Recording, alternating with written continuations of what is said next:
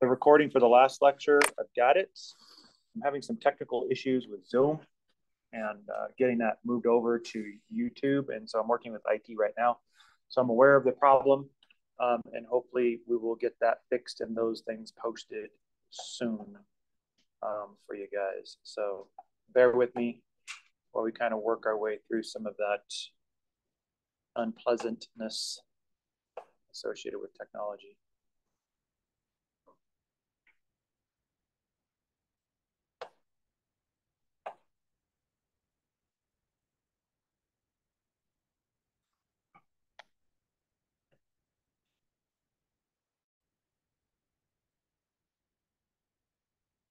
Okay. So we last left off, we're talking about the properties of water. And so we left off with some of the California geography lesson that I inflicted on you guys. Unfortunately, I'm sorry. But it kind of is a good state, really, for ecology, because there's a lot of ecosystems in California. There's actually a lot more than people realize. People think of oceans and mountains, but there's deserts and rainforests and plains and all sorts of stuff in California. That's why it makes it a good state to sort of take a look at. It's habitat, right? So that's what those two energetics ones, if you're wondering where the biological impact is of those two, why we care about heat capacity and heat of vaporization, is because it gives us biological impact. It gives us, in one case, habitats for organisms to live in and thrive in and grow in. And the more habitat you have, the more options you have, the more likely it is that you're going to find a place to succeed and reproduce. And that's the reason for those. Now let's go ahead and take a look at another property of water, the solvent properties of water. So water basically will dissolve a lot of different things. As a matter of fact, we have what's called a solution. And basically, when you take a look at a solution generally has two parts to it. One is it has the solvent, which basically does the dissolving.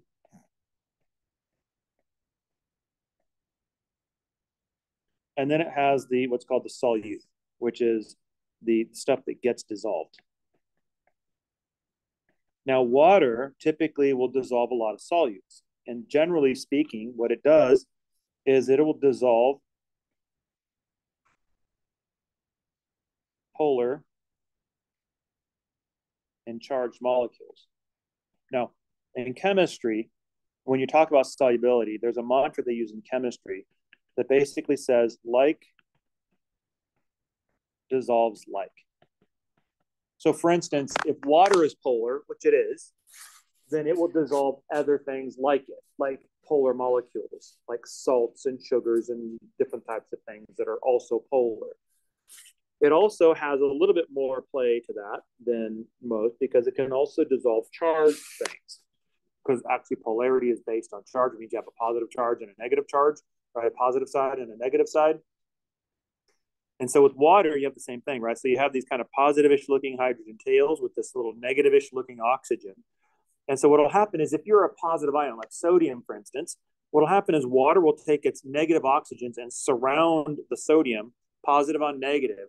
And basically once water surrounds you, you've been dissolved, right? It's what's called a hydration shell in bio. On the flip side of it, if you're negatively charged, the positive tails of water will surround you to form another hydration shell, and that'll dissolve that. So this is salt. This is basically how salt dissolves in water. So when you put salt in food, the reason why you can taste salt is because what you're tasting is the ions. Okay, your taste buds have receptors for the sodium ion and for the chloride ion. And that's what you're tasting. And so when you put it on the food, what happens is the water in your food will dissolve the ions, and then you'll taste that salty taste in the food itself. What about if it's not dissolved? Like, what if you have something that doesn't have water in it? Or a lot of times students will ask me, so what does salt taste like if it's not dissolved? Well, here's the problem. We will never know, because we will never actually be able to taste salt, because as soon as it touches our tongue, our saliva dissolves the salt into ions. So all we know and all we will ever know is what salt tastes like when it's in its dissolved state. We'll never actually know what it tastes like as an undissolved crystal. because we can't get access to that. My guess, by debenture, it would probably taste like nothing, is my guess, right? Because it's the ions we're tasting. So that kind of leads us also to kind of another type of an idea when we take a look at the solvent properties of water. Remember we said like dissolves like, and water is polar. And so what that basically means is it creates an entire segment of molecules that are like water. We call those hydrophilics. So a hydrophilic water molecule, basically hydro means water, philic means love. So philic is actually the root for a Greek word phileo, which is one of the many Greek words for love. It usually is referring to like friendship or sibling love, like love of a family or a friend or something of that nature. But these are water lovers. And so pretty much anything like water will be in this group. The polars and the charged molecules will be in this hydrophilic group. Now, what about those things that are not like water, right? So this also creates the other guys, if you will, right? There's hydrophilics and then the other ones. The other ones are the hydrophobics. And so this basically means water fearers, right? So this is the water fearing molecule. Typically speaking, they tend to be non-polar in nature. And so oftentimes these non-polar molecules will have non-polar bonds in them, where it basically means those electrons are going to be shared equally between two atoms. So it's kind of like a stalemate in tug of war. One of the things that atoms have is an intrinsic property in them that is like a magnetism or like an attraction toward electrons, right? So some atoms are very strong attractors of electrons and some are not so much. In chemistry, we actually it's a term that's referred to as electronegativity. That's what the term is for it. And electronegativity is a periodic physical property of an atom that when you take a look at the periodic table, you can actually predict it. So this electronegativity or this attraction to electrons will increase as you go up the periodic table and to the right. So when you take a look at, say, for instance, a bond like in water, right, a hydrogen-oxygen bond, that would be two atoms that has an electronegativity that is in oxygen much greater than in hydrogen. Why? Because oxygen is way over here to the right, and it's in the upper region. So it means it has a very strong attraction toward electrons, and whereas hydrogen, not so much. And so if you take a look, for instance, at two oxygens, that's a good example of a non-polar one. So you have two oxygens, which are sharing electrons, but because they're the same, they have the same attractiveness for electrons, that electron cloud is going to be equally distributed at stalemate style between those two atoms. Nobody's going to be a winner. So nobody's going to have this sort of lopsidedness. They're not going to have a negative side and a positive side. Whereas on the oxygen-hydrogen one, you can see that the oxygen is going to take all the electrons, and you're going to have this sort of like kind of the lopsided washing machine effect, right? So all of the clothes are going to be on one side. All the electrons are going to be one side, making oxygen negative. That's a polar bond. And that's what makes water a polar molecule. So a good example of some of the hydrophobics are things like the oils, greases, waxes, things like that. It's a group called the lipids. We'll talk about that later on in this chapter. One of the things to understand is that these two groups, the hydrophilics and the hydrophobics, they hate each other. If you're into Shakespeare, it's like the Montagues and the Capulets, right? If you're into history, hillbilly history, I guess, the Hatfields and the McCoys, right? But it's worse than that. These molecules are incredibly tense. They don't just not prefer each other. They absolutely hate each other. Like the hydrophobics basically are looking to imagine and create a universe where none of the hydrophilics, including water, the kingpin of the hydrophilics, right? Where none of these hydrophilic molecules exist. So they're not just willing to sort of let bygones be bygones. They want to aggressively and angrily and hatefully eradicate the universe of all hydrophilics. They can't stand them. Okay. If you've ever been near somebody that you can't stand, you've forced to deal with them. Some of you might be related to them, right?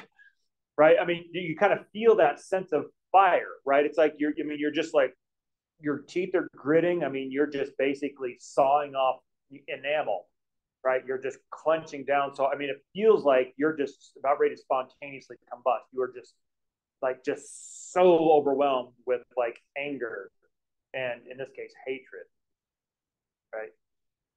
And that's what these two molecules are like. So they're not just like, oh, well, I just don't like you. It's like, no, if I get a chance, I'm going to cut you at the throat. And I will bathe in your blood and I will rejoice in your death. That's pretty extreme, yes? So that gives you an idea of how much these molecules hate each other. It's not just a passive thing. It's a very aggressive, dark, malevolent hatred. They just want to fly apart from each other. And so that's important. So we'll pick that up a little bit later toward the end, because that's an important dynamic, especially when we start building biological structure later on. So keep that in mind, put a little star on that one in your head, and then we'll pick that one up later. So another property of water is basically given to us by the structure of water. It's cohesion, which basically is the attraction of water molecules to each other.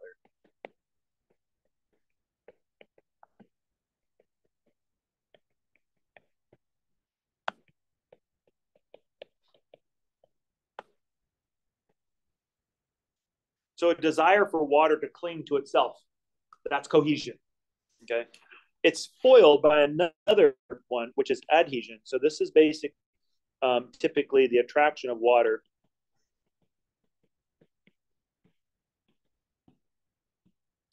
to hard surfaces, like glass, for instance.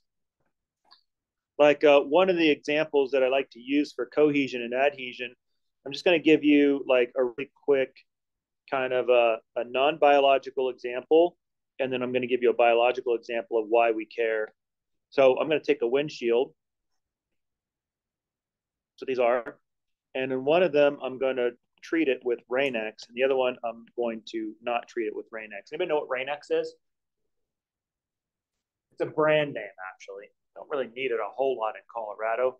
In some areas, like when it gets really bad, like in Tornado Alley, where you get some pretty nasty storms, you'll see Rain-X popping up. It's a coating. Basically, we use a lot of de-icers, but Rain-X is more of like a coating that you put on your windshield, and it just beads the water off. So when it rains, it kind of takes a little bit of pressure off your windshield wiper blades. And so that's why I say it's usually like in more rainy areas. It's like, because in Kansas, we have Rain-X, a lot of it, right? Because the rainstorms would be so heavy that your wiper blades couldn't go fast enough to keep your windows clear. So you would have to have Rain-X to allow that water to sort of sheet off. So it gives you a fighting chance of being able to get home alive, right? So that's kind of what they're used for.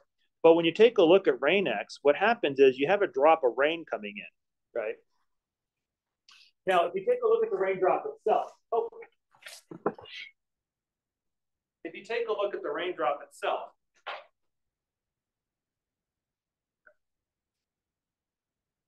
so the raindrop is held together by cohesion. Matter of fact, has anybody ever seen videos of astronauts playing around with water in space? Right, they got that little drop of water and it's kind of hanging out there. But it's a perfect sphere, isn't it? And that's basically the water molecules basically grabbing onto each other with these hydrogen bonds, zippering themselves up, and that's cohesion. They like each other, they hang on to each other. Now, when you get into our atmosphere, you have the same thing, a droplet of water held together by cohesion. But the reason why it looks like a raindrop or a drop is because the gravitational field pulls on the drop and elongates it. And that's the reason why a raindrop is elongated, is because the pull of gravity on that otherwise ball of water. Okay.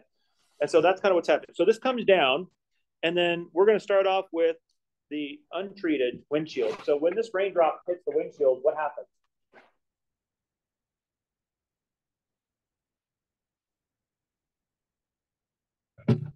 I see. Nobody's ever driven in the rain before. What happens to that drop as soon as you hit your windshield? Yeah, it sticks to the glass, right? That's why you have windshield wipers. Because what's going to happen is as soon as it hits the glass, it basically spreads out. And that's because of adhesion. So the water, instead of sticking to itself, is now attracted to the glass and starts to stick to the glass until we get a little film of water on our windshield.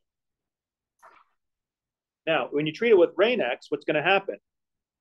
As soon as it hits your windshield, it basically beads up and it rolls right off. What is this?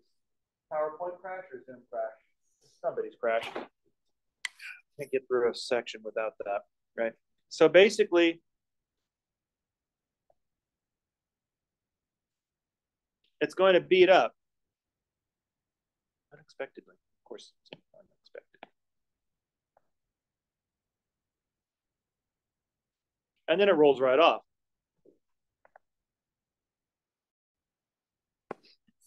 So basically, at this point, what happens is cohesion is stronger than adhesion.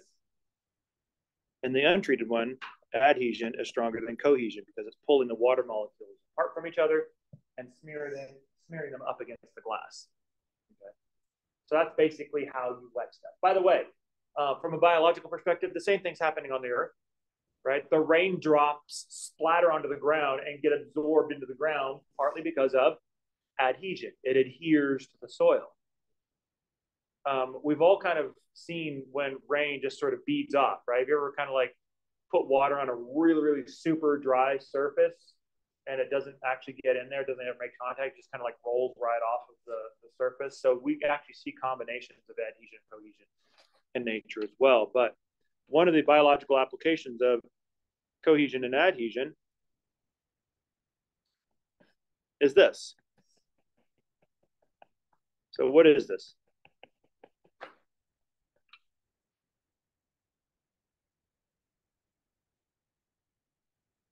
For 100 points, what is this?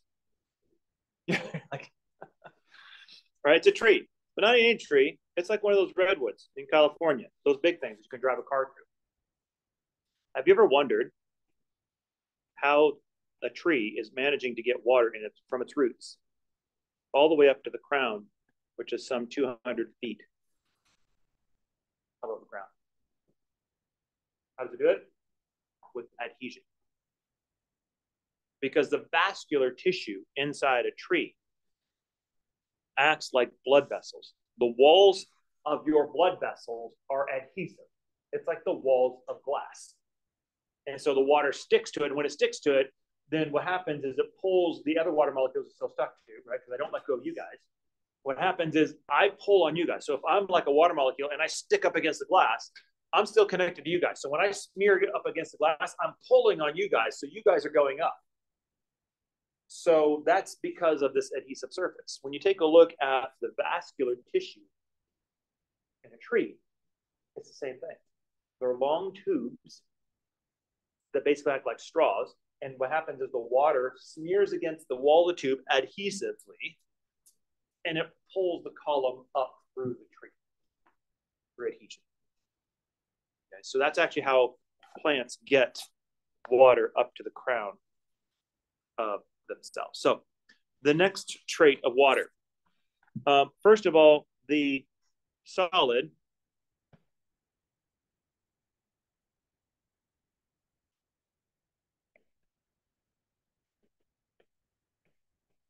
is less dense than the liquid.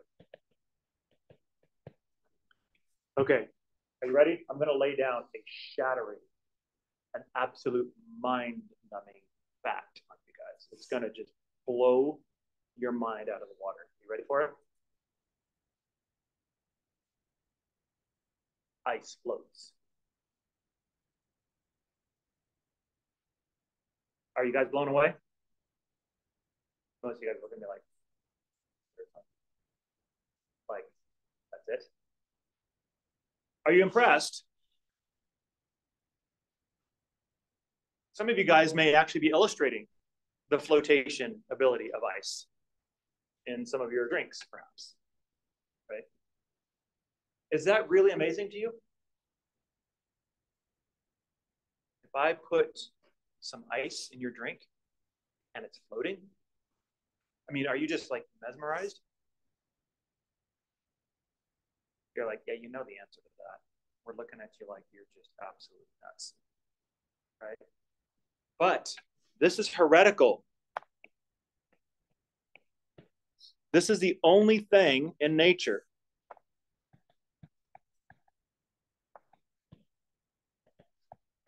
that does this. You know why? Because when you basically go back and forth through your states, right? You have three main states. Sorry about that. So you have three main states of matter. You have a gas, you have a liquid, you have a solid. In a gas, your molecules are far apart. Not unlike you guys. If I were to spread you guys across the entire campus, chances of you ever meeting, pretty slim, because you're spread out over vast distances. As a result, I can say that the density of my class is very low. That means that there are very few numbers of you per unit space. In many cases, if I take a particular amount of space on the campus, that number will be exactly 0. None of my students in this space. None in this space over here, none in this space. Oh, hey, here's one, right? But it's a low density. It's a very low number of individuals per unit space. Now, what happens with a substance when I cool it down? So when I cool it down, what happens is the atoms start to come together. And as they come together, they form a tighter group. That's a liquid. That's like taking you guys who are normally scattered across the campus and having you guys all settle in here in 1117. I can argue now that there is a greater density. Right? There are more students per unit space because you are closer together. I've cooled you down. Now, here's what every other substance does. Let's keep cooling. As you continue to cool together, what happens with most substances is you start to pack together very, very tightly.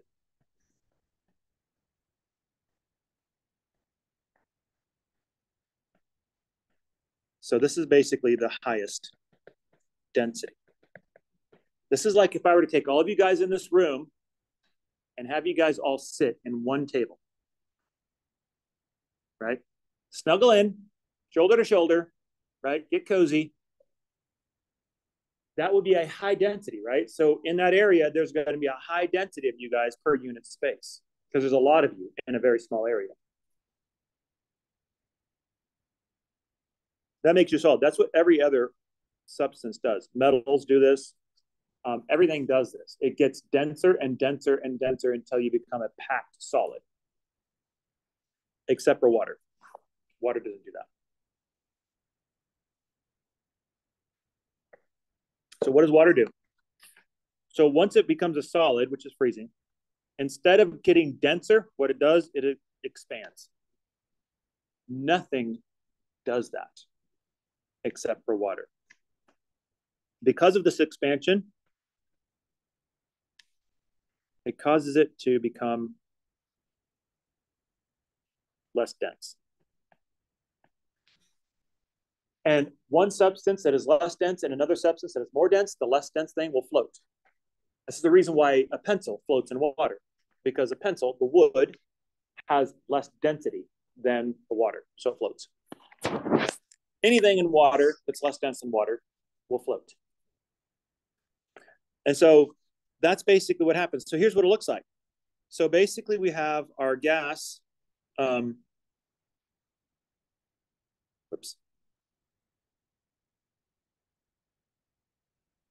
Where'd it go? There we go. Here we go. So basically up here, we have above 100, we have the gas situation, right? So that's kind of like this area up here. So everything's far, far apart and very less dense. So it's very little densities. This is one of the reasons why gases rise. right? Is because of that low density. Then as you cool off, you're going to become liquid. So you can see how all the molecules of water are kind of coming together. And then what happens is at about 4 degrees to about 0 degrees, this is all water, but what you get is the densest water possible.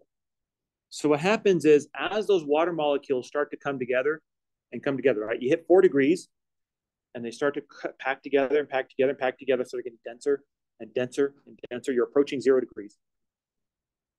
And so cold water that's between 0 and 4 degrees, that's refrigerator temperature, is the densest water will ever be, right? Because once it hits 0, what happens is it's like, okay, we're about ready to freeze. And then you do this, elbow room, personal space-time, right?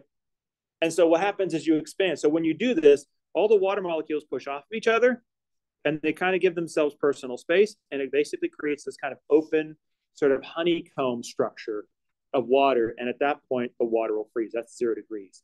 But notice you're less dense than when you were tightly packed together between 0 and 4 degrees. Make sense? So that's kind of crazy. So now why do we care? Right? So what do we care about it floating? Because of this. Imagine that you have a lake. This is your biological relevance. And it's the middle of winter, a cold winter. What happens to the top surface of the water? It freezes, right? Now, here's the thing. If ice were like everything else and the solid was more dense than the liquid, what would happen to that solid layer? It would sink down to the bottom. And then what would happen to the next layer of water? It's still cold out there. It would freeze, and then what would it do? Then it would sink. And then it would freeze and sink until eventually you ran out of water. And what would you get? A freeze over. You would get a totally, completely solid frozen lake. That is not conducive to life. Because ice floats, we know that there is a teeming ecosystem underneath the ice shelf. But if it were to freeze solid like everything else, there would be no room for living organisms underneath that. So that habitat would be gone and it wouldn't be there. Right? So basically be like, you know, a glacier throughout the entire ocean, all over the place. And so that's kind of what it would look like. So now let's go ahead and take a look at another property of water. And this is actually part of the properties of water. Why? Because water is basically how we define acids and bases, which are really important because you eat acids all the time. Matter of fact, I'm drinking an acid. And you clean up oftentimes with bases, right? So when you take a look at this, how is this an extension of the properties of water? Because water does this. This is what water does. So if you take a look at water and we rewrite it, instead of writing it as H2O, write what I call acidic form, which basically means that you've got a hydrogen hanging out on the front plus the rest of it OH, right? So HOH, kind of the way it looks like in its structure. So what happens with water is that at a low level, it's going to dissociate. Dissociation basically means it falls apart into its constituent parts, which is the hydrogen ion plus the hydroxide ion. So this basically right here, this creates acidity. Matter of fact, the more of it you have, the more acidic you are. And it also creates the properties of acidity. For instance, the sour taste of acids is created by hydrogen ion. The more of it you have, the more sour it is. Right? Here's a good example. Vinegar. Pretty sour, yes? But manageable, isn't it? If I asked you guys to drink a small cup of vinegar, you could probably do it. You may not want to, but you could do it. Now, that's coming in maybe around a pH of 4-ish, 5-ish, something like that. Now let's take something that's a little worse. How about lemon juice or stomach acid? What if I had you drink the same cup of lemon juice? Would that be a little harsher? No sugar, you lemonade people. Nope, that's cheating. No water, because I know how you make lemonade. A little bit of lemon juice, a whole lot of water, and even twice as much sugar, right? Just the pure, straight lemon juice liquid. Just peel the lemon and chomp into it like an apple. Is that pretty harsh? Yeah, you can feel it, can't you? You can feel the extra sour. With vinegar, you can drink and you're like, okay, that's vinegar. It's not pleasant, but there it is, right? With lemon, you almost reflexively do what as soon as you bite into that lemon? I can see it on your face. You're like, right? I mean, it's lemon face. So that's basically telling me it's like, oh, yeah, that's a lot stronger, isn't it? That's because of the acidity. The sour is stronger. The other one that we also is the burn, right? Acids, burn. How's that vinegar going to feel going down? Going to burn your throat, isn't it? Right? How does your stomach acid feel coming up? That hurts, doesn't it? I mean, you vomit a couple of times and oh my gosh, you just feel like your esophagus is just melted completely. Like you have to go to reconstructive surgery just to get your esophagus put back together. I mean, it starts to feel like somebody put emery cloth down your throat and just kind of sanded the inside of your throat really good for a couple of hours, right?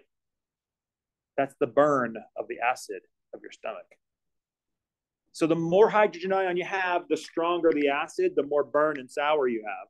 And this one is what defines the base. So the more of the hydroxide you have, the more of the base you have. So basically, when you take a look at an acid, any acid is defined by anything that will basically liberate a hydrogen ion, which is one of the reasons why we tend to write acids with that hydrogen on the front.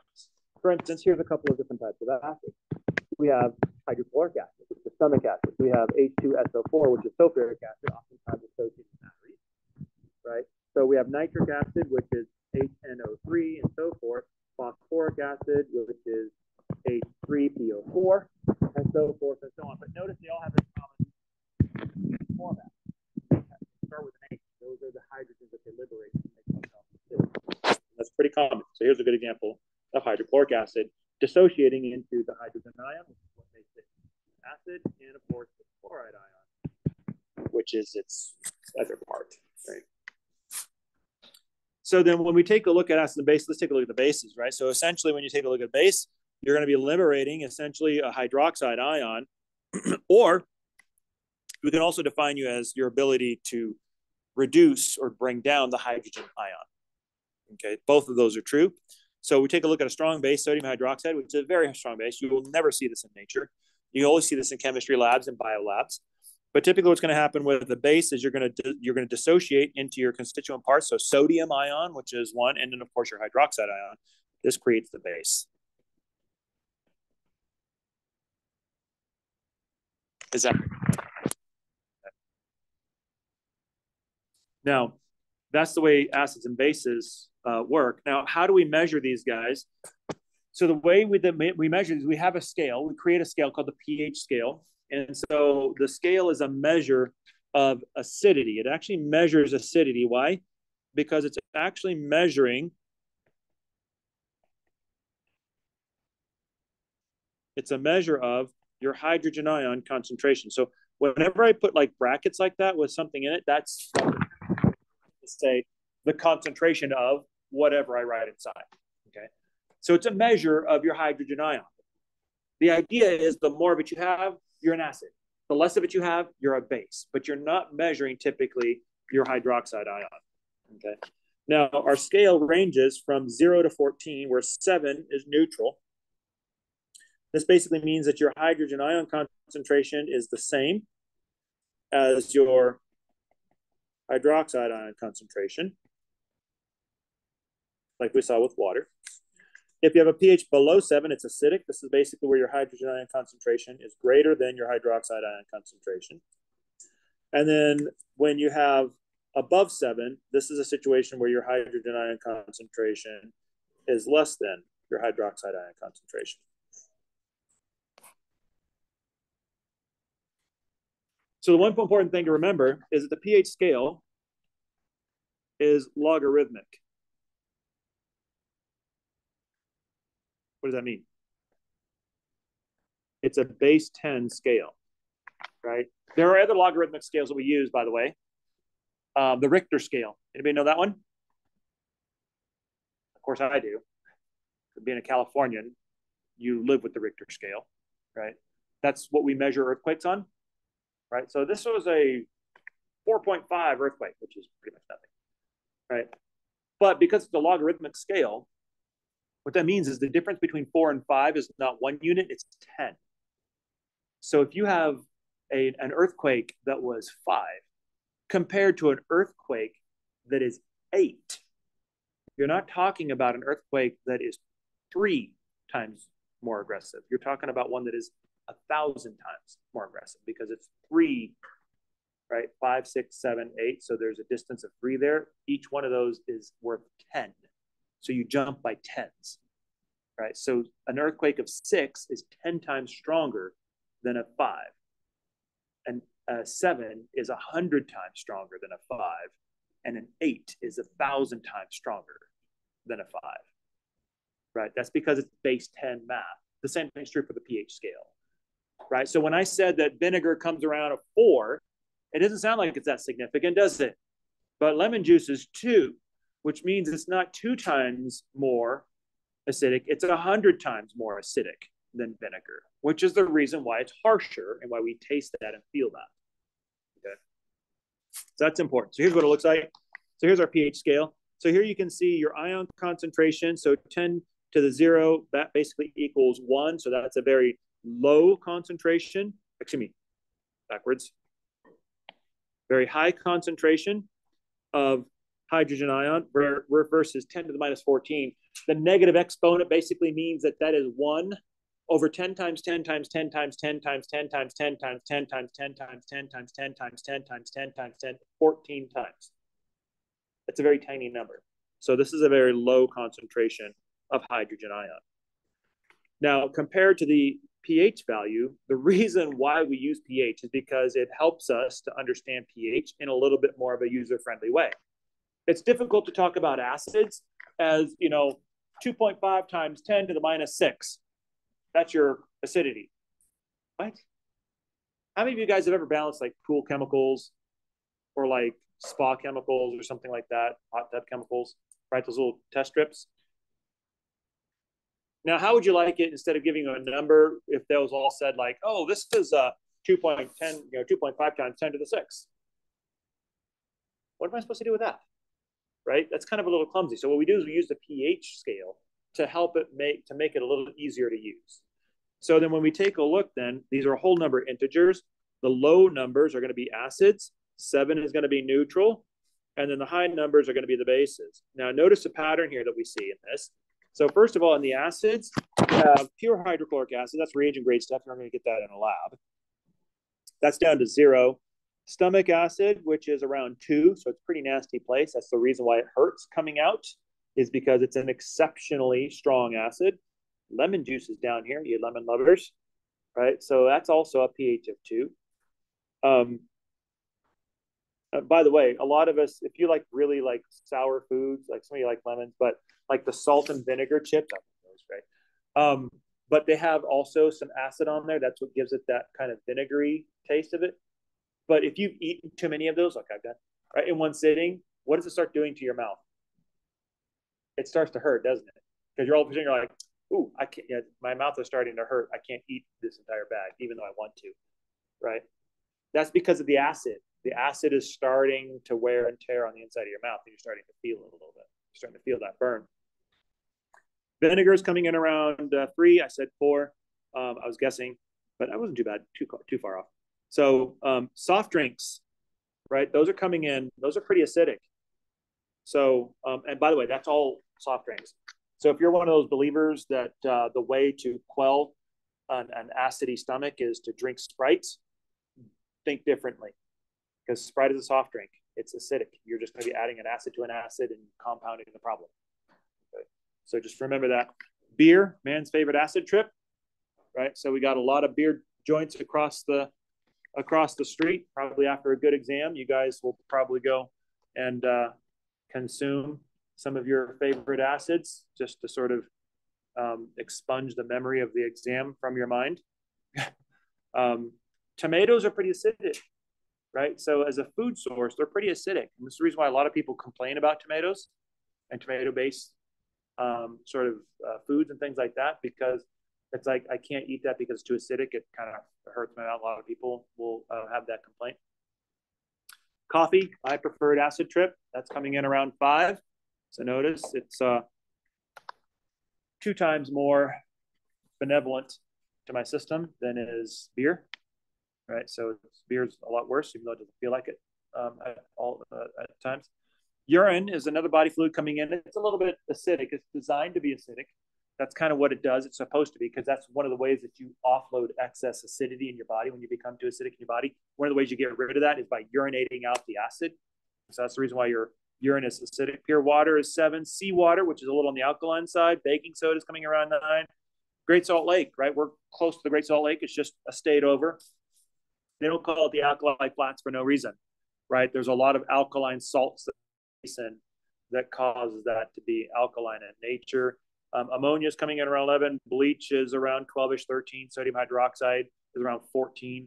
This is also reagent grade.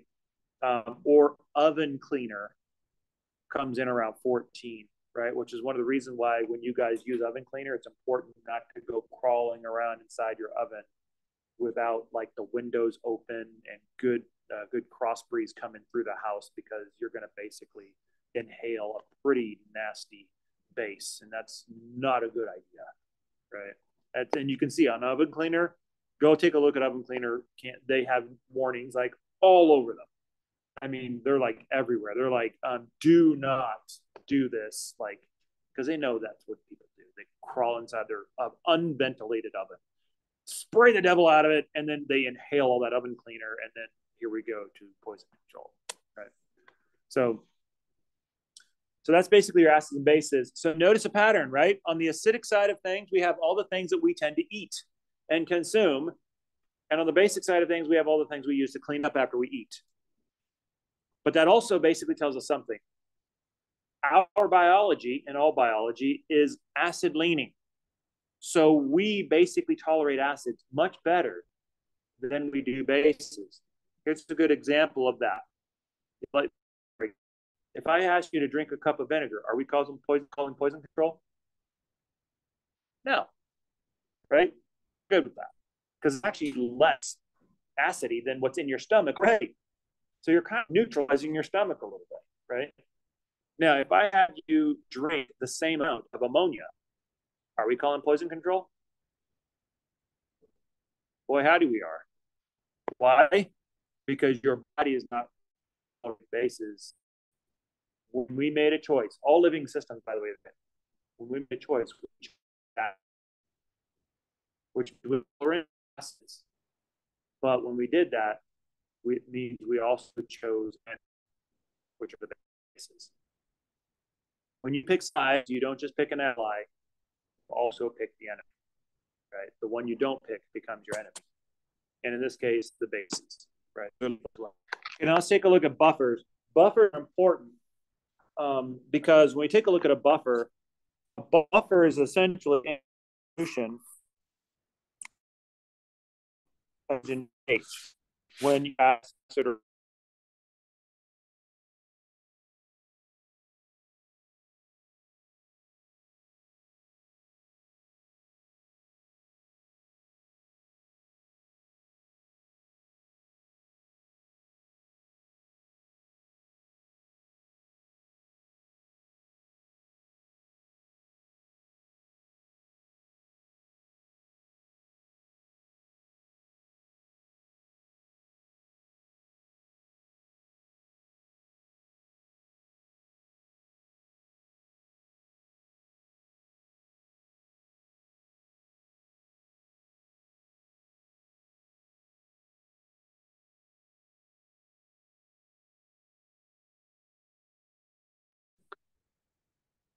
thank you very much.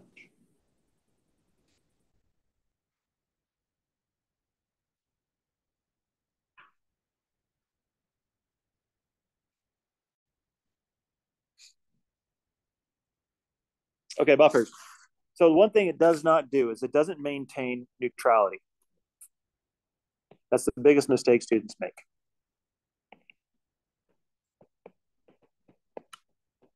It just maintains the pH. Wherever in the scale it is, right? Because I can create an acidic buffer, which will maintain the pH at a pH of 2. I can actually make a basic buffer, which will maintain the pH at, say, a pH of 10. But most of what we run into are the neutral buffers. Why?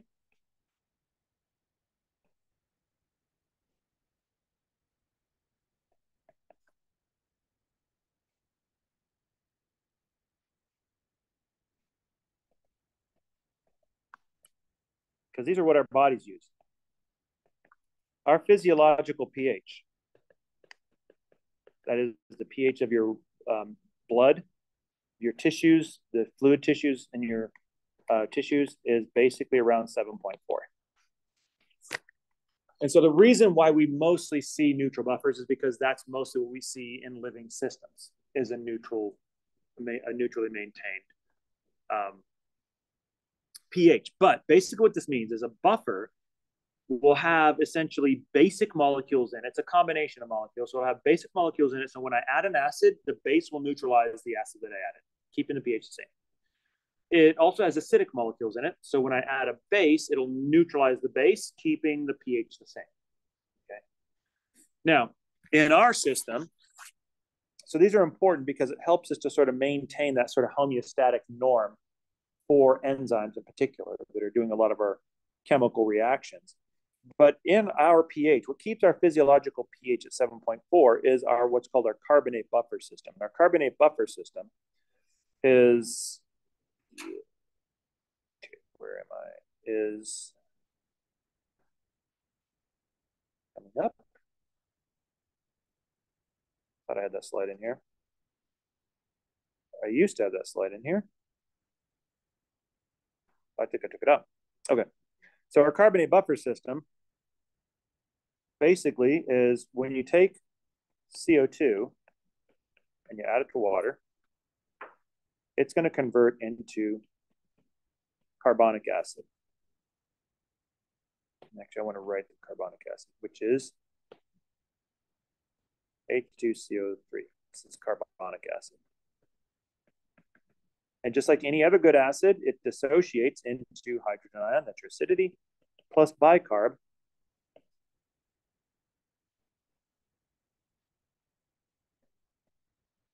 of sodium bicarbonate, baking soda, right?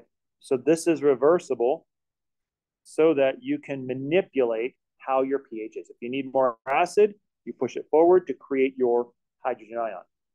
If you need to tone down the acid, you need to take some of the hydrogen ion out of circulation, then you can push this reaction in the opposite direction. Okay, so this is what causes your physiological pH of 7.4. By the way, this same buffer system, the carbonate buffer system, is actually how you make the hydrochloric acid in your stomach. So this is an important buffer system that we have.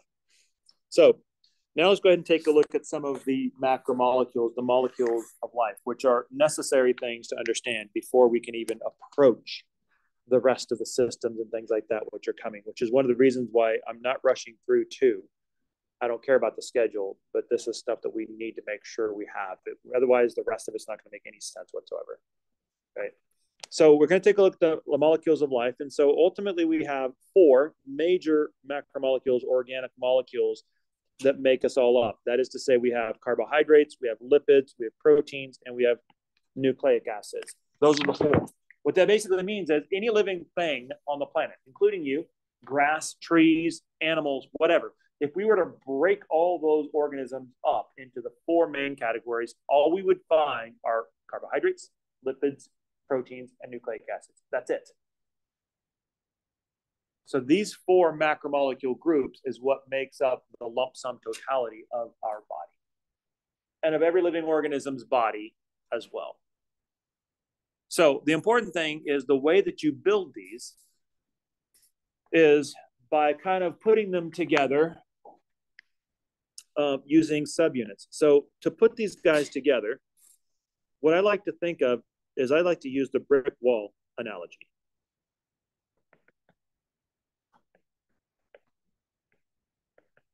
A brick wall is made out of what? Not a trick question. It's made out of bricks, right? So bricks, the individual bricks are what we refer to as the monomer. Monomer means one thing, mono, one, mer thing, right? So these are the individual little subunits. So when you put the bricks together and you stack them all up, then you make the wall itself, right? Which we refer to as the polymer. Polymer simply means many things. And not only that, but there is a process to doing this, isn't there? So first of all, you take your monomer, your brick, and you slather some mortar on it, right? And you stick it to another brick, and then you slather some more mortar on that, and you stick it to another brick, and so forth. That's the process of putting one monomer together with another, building your polymeric structure, the brick wall, right? So there's a process to building these. So when you have your monomer, we want a process to build our polymer. That process is called dehydration. Now, imagine that you had a brick wall, and you can do this. A lot of people don't do this, but you can. Imagine you wanted to tear that brick wall apart and recycle the bricks, use them for something else, right? You can do that, right? You can cut through the mortar. They can do this. Masons can do this. They do this all the time, right? You can cut the mortar off, and you can sort of liberate those bricks, clean them all up, and then you can basically take your brick wall and you can break it down into the individual bricks, the monomers, right? Simple poly bricks. So you have the ability to go the reverse direction. The process of that is to cut through the mortar and liberate the monomer. That's the process. There's a process to that as well. In biology, to go from the polymer to the monomer, this is our hydrolysis reaction. So basically, you can build a structure, a macromolecule, the polymer, by putting together individual subunits with dehydration synthesis. Or you can tear that polymer apart into individual subunits by using the reverse reaction, hydrolysis. Hydro means water. Lysis means to cut. So this means using water to cut, water cutting, right? Whereas dehydration, you're losing water. That basically is the process of how you build your macromolecules. Think of the macromolecules as your brick wall, and each of the individual subunits are your bricks. Okay. Here's how it looks. From the top is dehydration. So imagine you have one subunit. This is one monomer. Here's your other monomer, and you want to link these guys together into a polymer. The first thing that you do, there's enzymes that are doing this, right? So this isn't magic. There's an enzyme that's doing this hard work. Is you're going to cut this bond right here and this bond right there. Now, hold on. Remember, these atoms are sharing these bonds in order to make themselves happy. As soon as you cut these bonds and these relationships within these atoms, you're making them unhappy. So once you do this, this guy is no longer happy. He's very sad, very upset. So is this guy. It's like, wait a minute. I had it perfect here for a second, and now you just basically screwed me all up, right? So what does the enzyme do? The enzyme says, listen, OH and hydrogen, you are the components of water. So why don't you two come together and form water and then leave? That's dehydration. So dehydration because you lose the water in the process. But guess what? Those monomers are still unhappy, aren't they? So now what the enzyme says is, fine, subunit number one, meet subunit number two, and form a bond. Now these guys are happy. Just like water. So now what was one is now a chain of two. You want to add a third? You do the same thing. So over here is your OH. Use the hydrogen of your other monomer. And you basically cut it here. Form the bond there. Water exits. And then what you was two is now three. And you can keep adding and adding and adding. So that's dehydration. That's how you build a polymer. Hydrolysis is the opposite. So now what happens with hydrolysis is you take a polymer and you want to split it apart. So the way you do this is you use water to do this. So first of all, you cut this bond here, and then you cut water, and you basically say, listen, why don't you grab onto OH and you grab onto hydrogen and be happy, right? So you basically do the reverse reaction. Now this guy goes off, he's happy because he's got everything he needs, but now you got a single subunit, and this can go off and do whatever you need it to do. Okay. Now, here's a good example. I mean, like if you have a pile of bricks because you just cut up a brick wall, you can now use that brick to throw through your neighbor's window. All right. So that would be a different function for that brick, which you may have some neighbors that would like to throw a brick through the window. I've got more than a few. But that's basically the two sides of it, right? Those are the processes. One, to build molecules, dehydration. The other one, to tear them apart and to break them down. Okay, so that's the fundamental. That's where it all starts. So now that we understand the process of how to build these molecules, now let's take a look at the molecules and how they're built. Starting off, first of all, with carbohydrates. Carbohydrates are basically an energetic molecule. So they're nutritional, mostly, but they can also be structural. So we'll use these often as energy, for instance, a sugar high, but they can also be structural for structure. Typically, they all have this sort of 2-to-1 ratio. For instance, if you take a look at C6H12O6, that's a carbohydrate. Notice you have this 1 to 2-to-1 ratio. So that's kind of a common sort of a thing that you see. Your ratio of hydrogen to oxygen is 2-to-1. Typically, your carbon hydrogen oxygen ratio is 1 to 2-to-1. Okay. And so that's true for most carbohydrates. Now let's start taking a look at the bricks, right? We're going to be building a brick wall here, a carbohydrate brick wall, but let's start off by building the bricks, because any good mason will tell you that the success of building a brick wall is understand your materials first, right? Understand your bricks first, understand your process of how to put those bricks together, right? Because if you don't have the process of how to put those bricks together, then you have no hope of building a good brick wall. That's the reason why we start this off with talking about dehydration synthesis, is because we need to understand the process to put these together. Okay.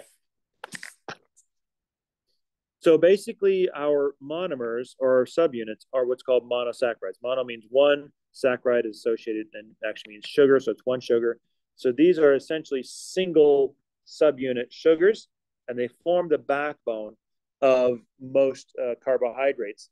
And so these will come in a couple of varieties. Sometimes we'll have carbon monosaccharides with 3 carbons in them. Some will have 7, some will have 5, and so forth. And so, like, for instance, depending on how many carbons you have, you'll be referred to as like either a hexose, or in this case, 5 is a pentose, hexose is 6, triose, 3 is a 3-carbon sugar, and for instance, and so forth.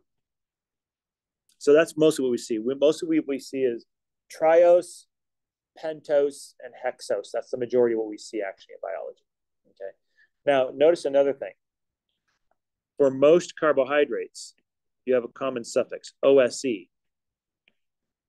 Means that you're dealing with a carb. Think about it. What are the different types of sugars that you've dealt with? Well, there's house sugar, basic, common table sugar, sucrose. We talked about glucose. There's glucose, right? How many are lactose intolerant? That's lactose, right? Or maltose. It's another sugar. I see that in malted beverages. Okay. So all those tend to, and even like some that you maybe I don't even know what they are, like dextrose. You'll see that in nutritional labels, right? So you have dextrose or things of that note. Sucralose is another one, right? So you don't necessarily know what it is, but you know it's a carbohydrate because of that OSE suffix. So that's a giveaway. Glucose is probably the poster boy for the monosaccharides. That's the one we typically find the most, we run into the most, and we think about the most. Why? Because this is basically your body's preferred energy source.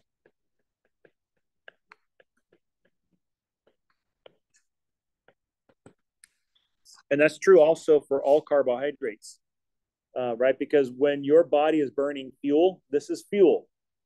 This is energetic fuel for your body.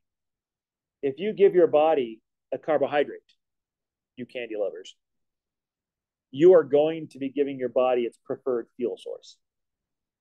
Now, that's a good thing, right? This is one of the reasons why, by the way, all those energy drinks have sugar in them. Well, except for the unsweetened ones, right? Or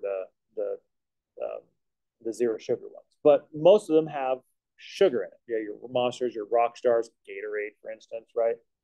Why? Because sugar is a preferred fuel source for your body. So when football players are chugging Gatorade on the sideline, they're giving their body extra fuel so that they can finish the game, right? It's also the preferred source. So what does that mean? That means that if your intention is to try to do some fat burning, then the last thing you want to do is eat a bunch of carbohydrate, because your body will never touch your fat reserves if you've just drank a bunch of Gatorade, right? Your body's going to burn the Gatorade. It's not going to touch your fat reserves. So in order to do fat burning, you have to make sure that your body is fueled so that it has to switch to burning the fat reserves. Okay? Something that's very common that a lot of people don't realize. Like they'll have their favorite drink, right? Their energy drink or whatever while they're working out or while they're jogging. And that's fine. But if you think you're burning fat, you're not. You're giving your body the fuel that it wants to burn. You're giving it carbohydrates. It's never going to touch your fat reserves. Okay? And that's intentional because your body wants to hang on to fat. That's designed to do that. And if you've ever tried to lose weight, you know what a struggle it can be. It's clear that your body does not want to let go of your fat reserves, right? It hangs on to it at all costs. And that's a good thing, biologically speaking. So this is kind of the way you draw glucose. So here's our poster boy, so C6H12O6. And so you can see there's a lot of scary things here, but basically it's a cyclic structure with 6 carbons in it. One of those is outside of the ring itself. But when you form this ring, what happens is on each corner of the ring, you have either a hydrogen or a hydroxyl group. So this is kind of below the ring, this is below the ring, above the ring, and below the ring. And so you'll see this kind of arrangement all around. Typically, we abbreviate it by just drawing a little hexagon, okay? So these are just different ways of writing glucose. So I don't want to get too bogged down into carbohydrate biochemistry. It's just not necessary for us, okay? So that's our preferred monomer. That's your body's preferred source of fuel. So what if we want to join these two together, right? So join some of these monosaccharides together to create the beginnings of a chain. Well, at first we create what's called the disaccharide. The reason why these are important is because these are often the main form of carbs circulating in the body.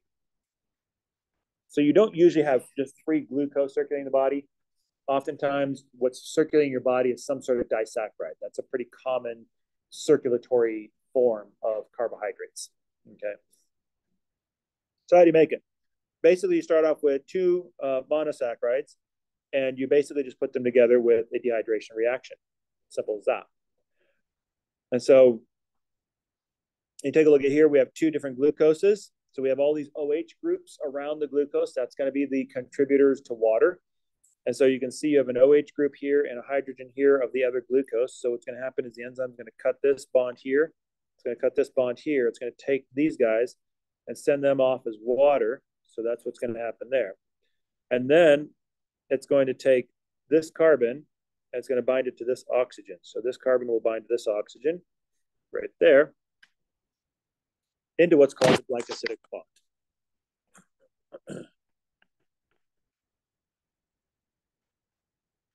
And once you've done that, you've now joined 2 glucose molecules together. And what you've created, maltose. So you've gone from 2 monosaccharides, joined them together with dehydration reaction into a disaccharide plus water. Okay. Now then, different disaccharides will be different. For instance, sucrose, which is table sugar, is a glucose plus another monomer called a fructose. Lactose, for those of you lactose intolerant, is actually a combination of glucose and another hexose called galactose. So you can see, even though we deal mostly with glucose, there are other types of monosaccharides. If you link any of them together, you're going to create a disaccharide. And then if you keep adding to it, you're going to start creating what's called a polysaccharide. So the polysaccharides are complex carbohydrates, long, typically polymers of glucose, repeating glucose subunits over and over and over again. And there's a couple of different types of polysaccharides. There's what's called the nutritional polysaccharides. That's going to be these guys right here. So this is going to be nutritional in nature. So starch, for instance, plant starch. So what plant starch is basically a storage strategy for the plants. So for instance, think potatoes, right? So that starchy matrix inside of a potato is mostly starch, and that is basically there for the plant. The plant is actually building that starch reserve inside the potato for its own purpose. So when you look at the life cycle of a potato, you don't typically grow potatoes from like a seed. If you buy them at a nursery, they have like little starter potatoes, and you plant those. And so that gives the plant the energy needed to start in the initial growth phase. And then throughout the season, what's happening is the potato plant is doing photosynthesis. It's making carbohydrates, and it's taking those carbohydrates, those glucoses, and bundling them into starch and storing that starch into these potatoes. Why? Because those potatoes will be the energy reserve for next year's plants. So if you just leave potatoes in the ground, then you're going to get a bunch of potato plants coming up the following year. Okay, so that's basically how that works. So this is the plant's food reserve. It's storage of food. We do the same thing, only in this case, we make glycogen. So this is animal starch. For the same reason, we have a lot of glucose, and so we bundle it up in this sort of storage structure, glycogen, and we store that glycogen starch typically in two places. The first one is we're going to store that in liver. So we see glycogen granules in liver and in skeletal muscles.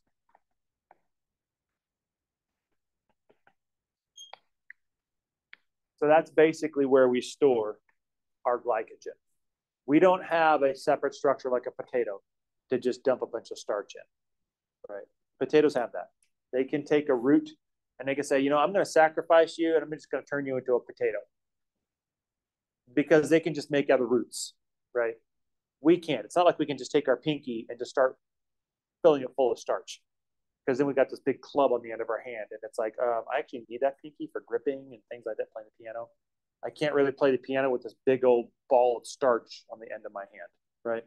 So we don't really have that ability to do that. So these are nutritional. Cellulose, these are the structurals, right? So this is a structural type of polysaccharide. So cellulose is similar to starch, slightly different in construction, different type of glucose that's used, but this is the component of plant cell walls. And so we can't digest this because we simply don't have enzymes for it.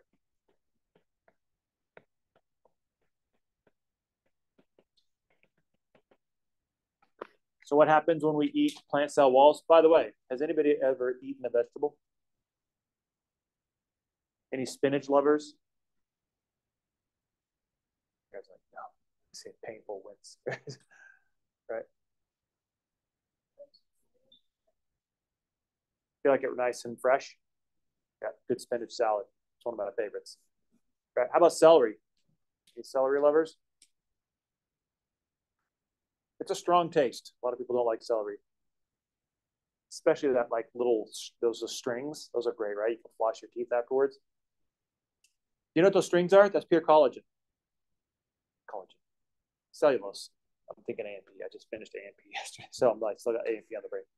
All right, that's cellulose. That's pure cellulose. And so that's what cellulose looks like. So you still eat that. You can't digest it, but what happens is it passes through. And so that kind of is what we refer to nutritionally as fiber. It's a good thing, by the way. Doctors always tell you, you know, you need to eat more fiber. Why?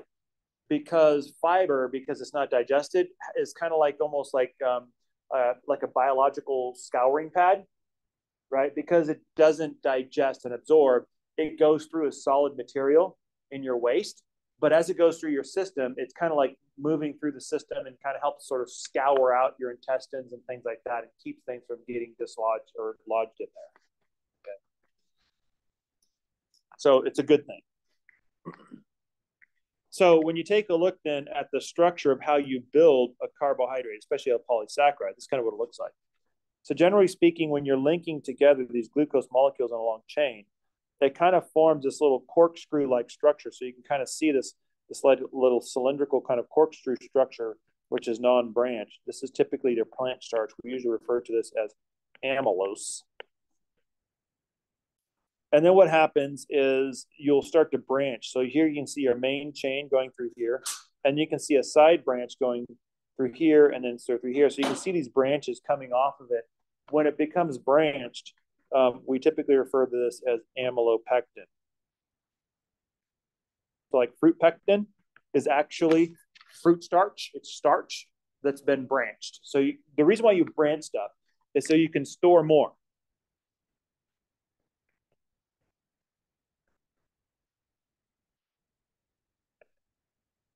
So you want to be able to store more carbs per unit space. So when it's branched, you can actually store more glucose than if it were just all single-stranded. Okay. So that's what plant starch looks like. This is glycogen. So glycogen is a little bit different. And glycogen, it's like crazy. So glycogen is all over the place. There's lots of branching in glycogen.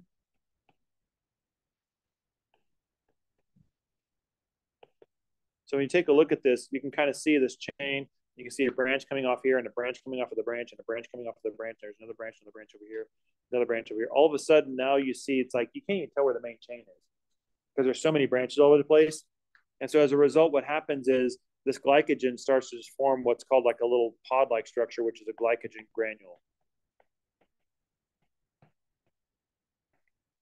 And the reason why we do that is so that we can store a lot of glucose in a small area by creating this. And so you can see these, like in the liver cell, you can see these like little dark brown deposits. Those are glycogen granules.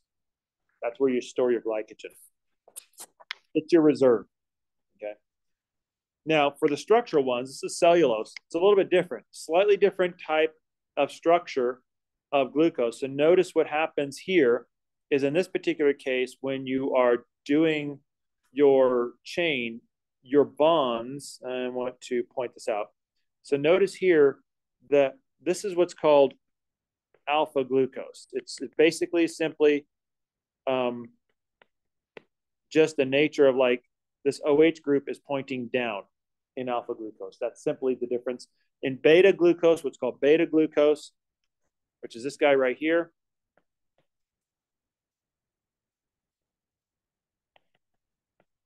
this basically is pointing up. So what happens is in alpha glucose, where all of your bonds are pointing down. So you can see it's pointed downwards, downwards, downwards. That creates this kind of corkscrew chain. But when it's beta glucose, what happens is it alternates. It points up in one and then down, and then up and then down, and then up and then down. And what that does, it creates, instead of the corkscrew, creates a straight chain, which is able to stack tightly against each other and create these like little cellulose fibers, like little ropes of cellulose. And we don't have enzymes for this. That's the reason why we can't digest it. Okay. Okay. So now your head is probably hurting. But let's move into lipids. So lipids are basically the non-polar group.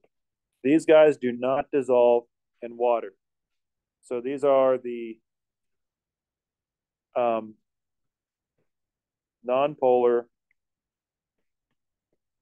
hydrophobic molecules. So they don't have any polar groups on them, but they have a lot of different types of functions and a lot of different forms. So this is kind of where our brick wall kind of breaks down a little bit, because a brick wall is pretty easy, right? It's a wall, multi-subunits made out of single subunits, the brick itself. Okay. In this case, it's a little bit different because You have different types of lipids. For instance, you have what's called triglycerides, which is your fat molecule. So you have fats and oils. You have phospholipids, which is a different type of lipid. You have steroids and waxes. Those are all different types of lipids. So one thing they have in common is that they are all nonpolar. They are all hydrophobic. Let's take a look first of all at the nutritional ones. So fats and oils, these typically tend to be nutritional.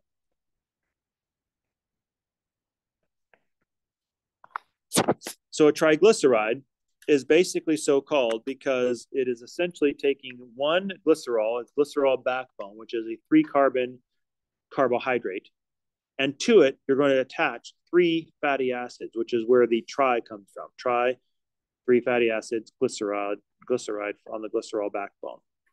And so you have these fatty acids that are attached to the glycerol backbone. So this is essentially your fat molecule. How much free fat is in your bloodstream? It increases the more lipids you eat. Okay. Now, when you take a look at fats, generally speaking, we refer to fats as those of animal origin. So what type of a fat would be from animal origin? Like if I sent you guys to the supermarket and I say, come back with some sort of a fat, what would you come back with?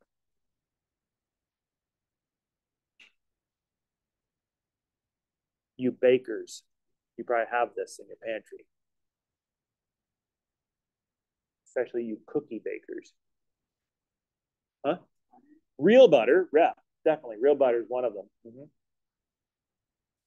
So what else would you come back with?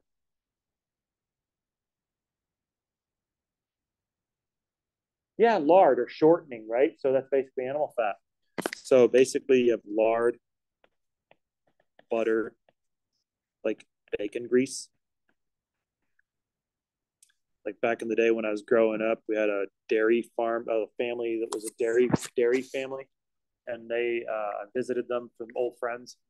I visited their farm, and they would back in the day they would cook everything in bacon grease, right? Because they would have bacon and they would cook it, and so like back in the day, you didn't have like a grocery store like we have. You couldn't just go to the store and get oil, like cooking oil or something like that. So you used what you had, which was usually an animal fat, like grease, and you'd have this like little coffee can full of like hardened bacon grease, right? So everything tastes like bacon, which is great if you like bacon. Not so much if you don't, right? So your green beans taste like bacon. Your pretty much everything you cook tastes like bacon, right? But it's an animal fat. So these tend to be at room temperature. They tend to be solid. Yes. So what that means then basically is they have a high melting point.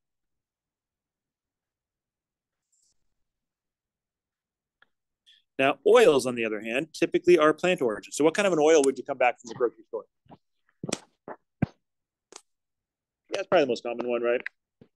Pretty much anything, right? Olive oil, safflower, grapeseed. Notice they're all coming from plants, right? Those are oils.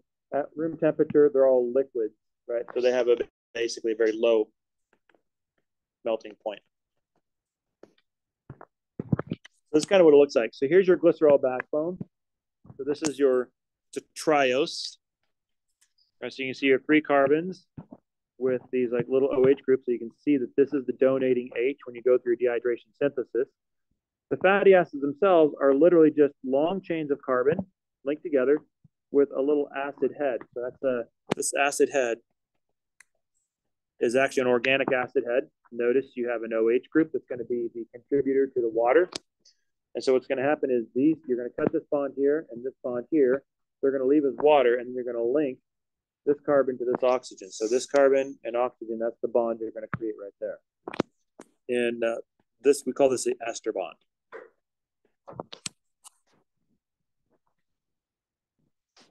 I think you do that 3 times. So here's your 3 fatty acids. So this is your fat molecule, your triglyceride. Notice that the fatty acid chains do not have to all be the same. They could be 3 different types of fatty acid chains. Okay. So triglycerides are hydrophobic by nature because they're lipids, right? So they're nonpolar. So if they were in the body, which is mostly made out of water, what's going to happen to these triglycerides? Maybe some of you guys have taken a blood test. Have you seen what your blood looks like in the vial? What's floating on top? Yeah, it looks like a little fat layer, right? Pretty depressing, actually. But those are the lipids in your blood. So what would happen to them? They would basically coagulate together, just like oil and water, right? The oil automatically separates out from the water. So here's the problem. If these are such important molecules for our body, it's a problem then, isn't it? Because remember, hydrophobics do not like hydrophilics. Your blood is hydrophilic. It's mostly made out of water. So how do you keep the lipids that you desperately need from basically stratifying in your blood? That's a problem, isn't it? So to keep that from happening, that's the clumping piece. What you have are what's called emulsifiers. What's an emulsifier? So an emulsifier is a chemical that will basically disperse your fat. Now here's a good example.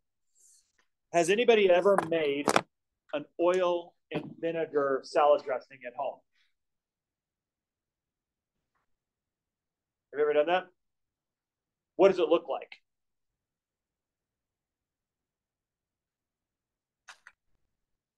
You got the hydrophilic layer, right? Vinegar and your spices, right? Sometimes you'll add water in there, just kind of tone down the vinegar taste to it so you can actually enjoy it, right? And then you have the oil part, right?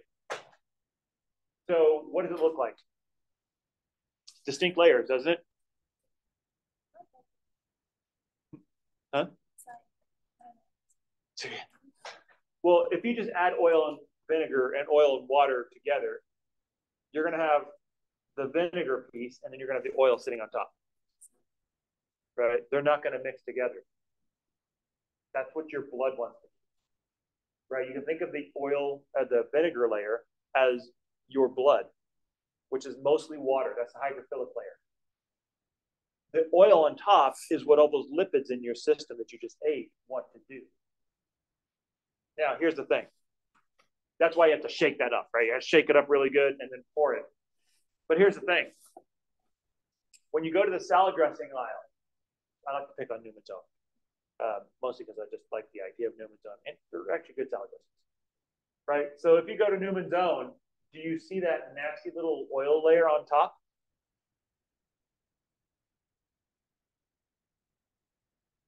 Not what you see anymore, is it? Right? Why? Because if you saw just a bunch of oil, would you likely buy that? No, because it looks gross, right? So is there oil in a Newman's Own vinaigrette? Sure there is. But if you look closely, it's just like little droplets, right? You can see like little oil droplets all sort of dispersed throughout the salad dressing. You know what's causing that? Emulsifiers. So in order to break up the oil layer, what happens is Newman's Own adds emulsifiers to the salad dressing. And what emulsifiers does basically is it takes the oil and it divides it up into little droplets. So basically an emulsifier will kind of have a hydrophobic piece to it and a hydrophilic piece to it, and it'll surround and inject the hydrophobic piece into the oil droplet, and the hydrophilic piece would be sticking out. So what happens now is you can dissolve this into water or a watery type or a vinegary type background. So now what you have is a smaller little oil droplet. So you don't have this big old kind of depressing looking oil layer on top. And so that's what an emulsifier does. That's what your body does. So it basically emulsifies the oils that you eat. And then basically this allows enzymes to get to them easier so they can break those fats down. Another type of lipid are waxes. So we don't see waxes a whole lot, but typically a wax is essentially a fatty acid that's attached to an alcohol group. And alcohol is essentially an OH group. And so a good thing about waxes is they prevent typically loss of moisture from body surfaces. For instance, the main wax that we see is cerumen, which is earwax.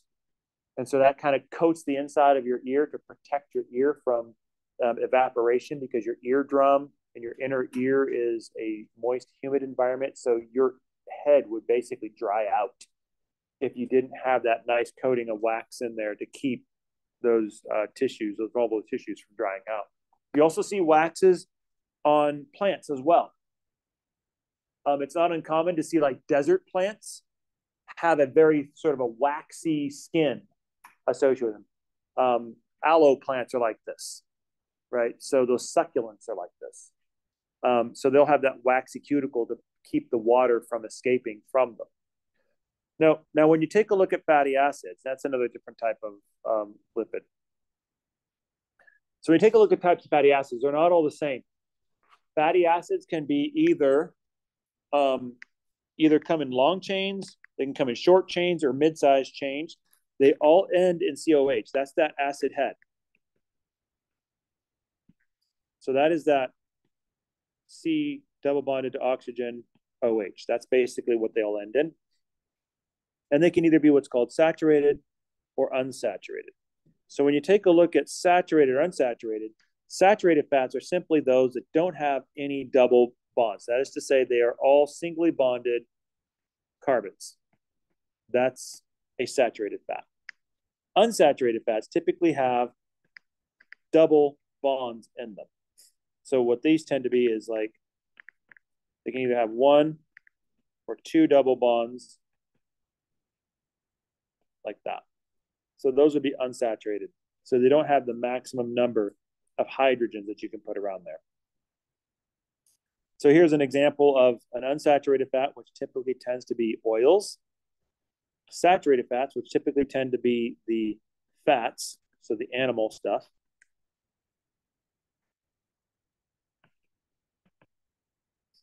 And then you have what's called trans fats. Anybody ever heard of trans fats? Right? Trans fats are horrible. They're very terrible. Cardiovascularly, they're like eating rat poison. So you do not want to eat trans fats. These are the hydrogenated oils. So whenever you see the term hydrogenated or partially hydrogenated and then fill in the oil type, that's a trans fat. What a trans fat basically is when you have a carbon double bond, you only have, here's your chain. Your chain can either come in the same side or the opposite side. So what I want to do is I want to do what we normally have. So for instance, if you have your carbon chain coming in one side and then going out the same side, that's what we refer to in organic chemistry as the cis or same conformation. We know what to do with that. This is a good one. We know what to do with that. In a trans fat, however, this carbon chain will come in one side and then it'll exit the other side. This is the trans. We do not know what to do with this. This is actually a preservative. It's an artificial preservative that doesn't really exist in nature a whole lot. The only reason why we started making it was to make sure that we can eat Twinkies 3,000 years from now in the museum. And you know that's true. You've probably all seen videos of the never dying Twinkie that's sitting in the back of somebody's car. And it still looks like they just bought it today, right? A lot of that is because of the trans fats. It's a preservative. And so those are very, very bad because when you take a look at trans fats basically are the leading contributor to hardening of the arteries, atherosclerosis, which is clogging up of your blood vessels, which can basically create heart disease. And so trans fats has the effect of basically increasing heart disease, which is the reason why we're cutting trans fats out of society and out of usage. You're no longer able to use trans fats in industry. I think that was a law that went into effect in 2021. So our dietary fat, what we're eating, is largely composed of our fats and oils and trans fats. Generally speaking, in the past, so for our dietary fat, for a 2,000 calorie diet, it was 65 grams. And so we used to think that it was the quantity of fat that caused the problem. But now what happens is it's not the quantity of fat, but it's the type of fat. Right? How many of you guys take flax oil or fish oil? Or you know somebody who does? Okay, right. So these are actually flax oil and fish oil are different types of fatty acids. The so-called good fats. Fast, good fats. Right. So it's the type that is important. So trans fats are bad, right? Fish oil and flax are good oils that your body can utilize. Also, typically, saturated fats are worse than unsaturated.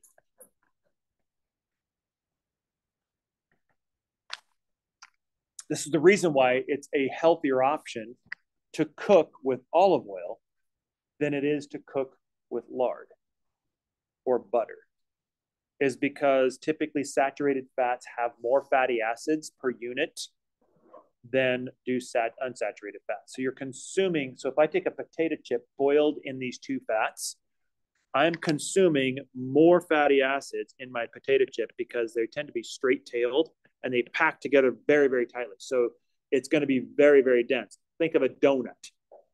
If you ever have that kind of greasy sort of residue on your mouth, that's probably saturated fats. Whereas unsaturated, if I boil it together, typically have kinks in their tails because of those double bonds. And so I have fewer fatty acids that I'm consuming. And as a result, they tend to be less aggressive in heart disease. So they're called good fats. So what I want to do then is I want to stop here and start here because this is a good break, a topical shift to the next phospholipid or the next lipid, which is the phospholipid. And so we will pick this one up next time. By the way, just to remind you, next time is not next Monday. That's Labor Day. Don't show up. It'll be the Wednesday after that. It'll be 1 week. Good?